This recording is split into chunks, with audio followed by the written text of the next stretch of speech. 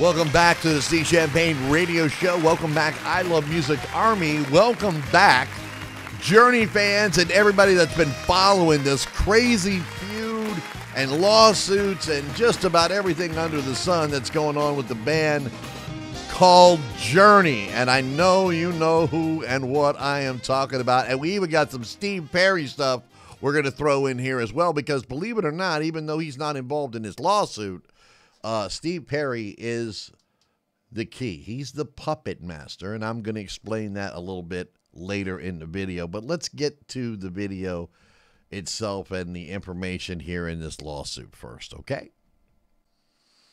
Now, in this lawsuit, let me read this to you. It says, Kane's new court filing accuses Schon of maxing out an American Express account with a $1 million limit while exceeding a daily hotel fee cap of $1,500. Instead, the suit claims Neal Schon has spent up to $10,000 a night. Wow. Are you kidding me? $10,000 a night? I mean, what are you doing for $10,000 a night? Really? I mean, come on. The lawyer also says that payments have been blocked and finances are allegedly in such disarray that the crew and production company couldn't be paid during their ongoing stadium tour. Now, I have heard rumors from some of my friends that people have jumped ship on the tour. Roadies, technicians, gappers, have quit because they haven't gotten paid. And I would never have thought that Journey wouldn't be paying or have problems paying any of their crew members, that's for sure. Now, if you're a big-time Journey fan, maybe you've seen the documentary, I think it's on YouTube somewhere, Frontiers and Beyond, where Herbie, I can't even say it, I'm tongue, Herbie Herbert. Did I get that right? They filmed this whole thing backstage about the crew and everything that the people did and how they took care of the roadies. It's almost impossible to believe that they would do the roadies just like that. But, times change.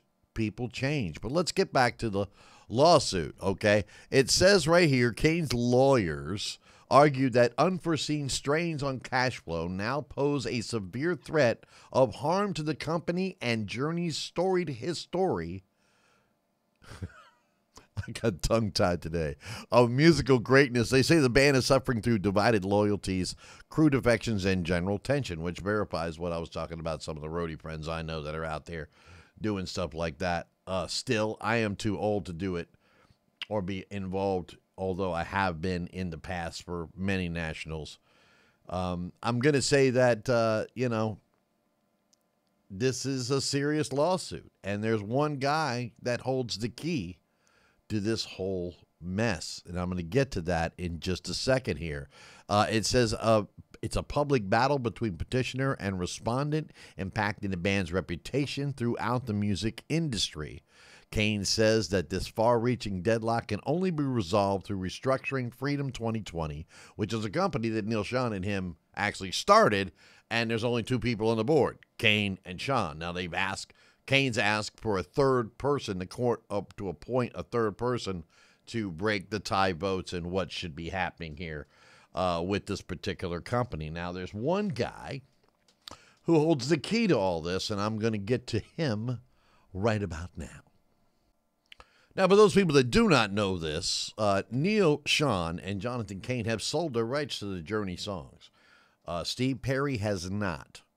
Okay, so, they got a lot of money for what they sold, and a lot of artists these days obviously are selling their rights. I mean, Kiss just sold theirs for, I don't know, $300 billion or million or something like that.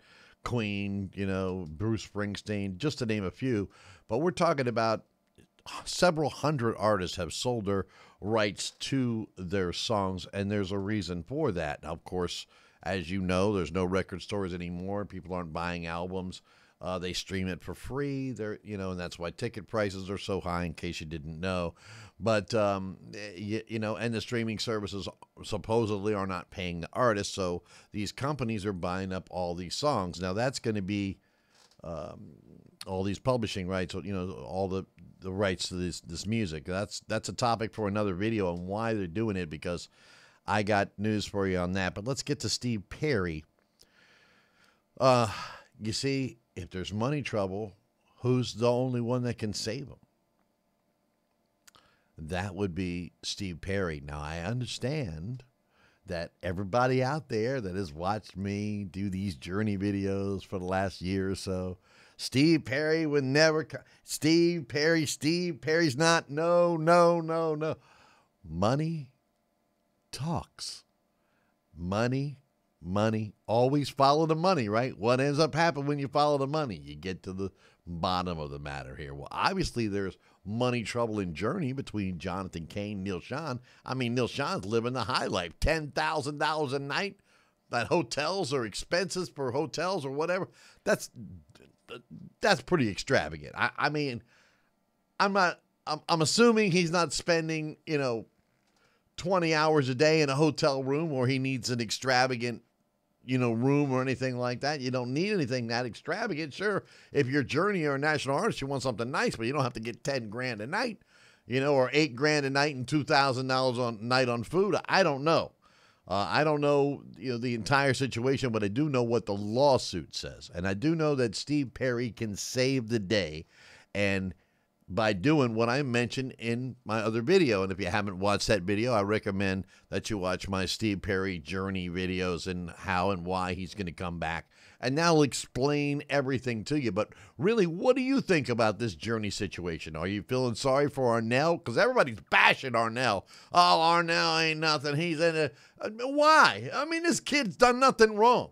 Why are you going to bash Arnell? I mean, he's doing the best he can. I think he's got a great voice. I think he sings the songs very well. I mean, yeah, he's not Steve Perry. Who is? Right? Come on, who is? Why are you dogging this kid? I mean, I applaud him personally, and the music they've made together. That last album Journey did with Arnell, I thought was very good. But what do you think, I Love Music Army? Drop that comment down there. I read every single comment. I want to hear from you on what you think about this feud. Did you watch my other Journey videos on how and why Steve Perry will come back to Journey, how they're going to do it, what they're going to do? Because I'm telling you, it's going to happen. You guys are going to be out there. You're telling me no. But when it does, you just come running on back to Steve Champagne, because he's going to say nothing. Because I wouldn't do that. I wouldn't never say anything bad like I told you so, or can we have fun here on the channel? Sure we can. I'm hitting that magical play button.